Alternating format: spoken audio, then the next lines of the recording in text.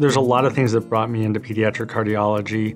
Some of them are patient-centered, so I love seeing the patients. I'm also somebody that has a background in engineering, and so the concept of flows and pumps and resistance is something that I've always been interested in, and cardiology brings a lot of that technical aspect to my career.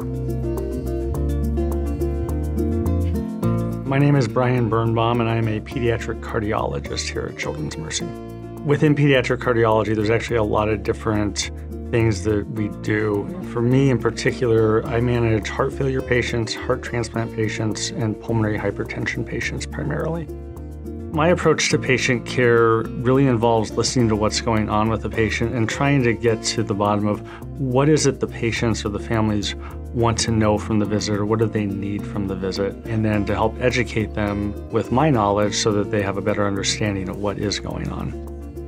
We really value everybody's opinion and value the team approach, and so we're not going to just talk amongst ourselves. We're going to talk with whatever centers we need to talk with. We're going to work together as a large team to do what's best for your child, no matter what it takes.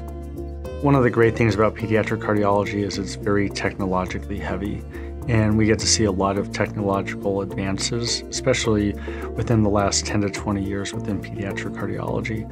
And we're starting to see the ability to use devices and other innovations to be able to avoid surgeries and be able to avoid additional hospital stays. I think those technologies are going to really grow in the next 10 to 20 years, and Children's Mercy is certainly at the forefront of being able to deliver those to our patients. I've had a number of patients that were very sick in the ICU, and several years later, you're out watching them play sports, do musicals, just being normal kids. And so being able to see kids that go from being really, really sick to kids that are really living normal lives is something that I find very inspiring.